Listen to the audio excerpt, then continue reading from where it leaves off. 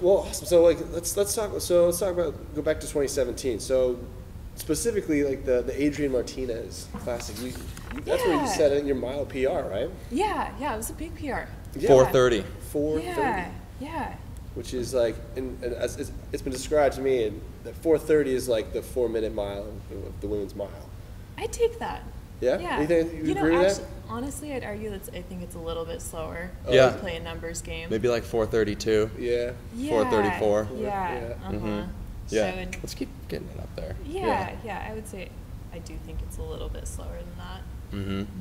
Fantastic. Well, talk us through a bit of that race, because you said, like we said, your college career was like sit and kick kind of style, and Yeah, this was a bit different, it was right? different. I had a very clear race directive from my coach, Jonathan Marcus, was just go with the rabbit.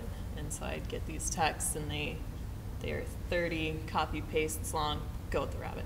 Go with the rabbit. Go with the rabbit. That's some Alice in Wonderland stuff there.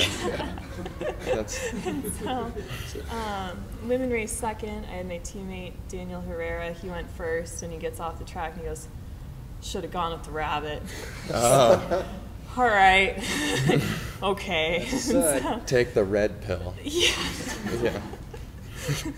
So I sure did. We had a very clear race strategy, and so I was right on the rabbit, and the whole field was not. We were out like a little bit hot, and I had no clear plan, or I didn't panic there, and so I was in the lead after that, and I was able to keep pressing. And yeah. Well, we've seen that race over and over now, and yeah, just how you said it, you were right on the rabbit, came through right at 2:15, I think, at the halfway. Yeah. And just stuck to it, and then just kept. Kicked.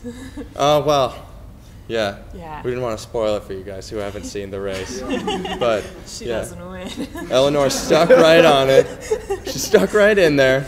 But if you had seen Nicole Tully coming on the outside there, you may have been able to hold her off, but she just nipped you right at the end. You can hear it a little bit, like you can kind of hear the audience freak out, so you have an inkling. The whoop, yeah, like that kind of they thing? really get into it. Yeah. If someone gets close, it's like, oh crap! Oh, I did crap. know. Yeah.